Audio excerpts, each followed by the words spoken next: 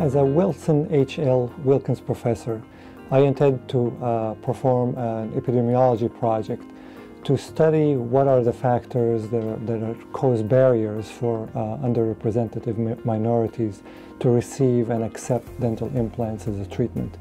Here at the dental school, we have a large pool of patients that seek treatment for many reasons. Obviously, one of the treatments that we provide is surgical treatment with dental implants and the restorative aspects of it. We find that there's a lot of that dental implants, when they're proposed to the patients, they're not always accepted.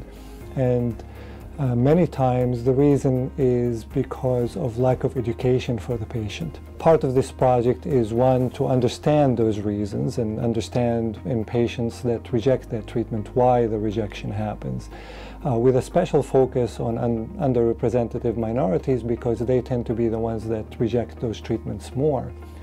But also the project has an outreach arm to the community, where we will go out to those communities that are underrepresented and try to educate them about dental implants, specifically about the dental school and how we do dental implants, what are the processes involved, the benefits of having dental implants. That's the most important aspect of practicing dentistry, is giving the patient the tools to understand the treatment they're provided, so that when they make a decision, they are very well informed.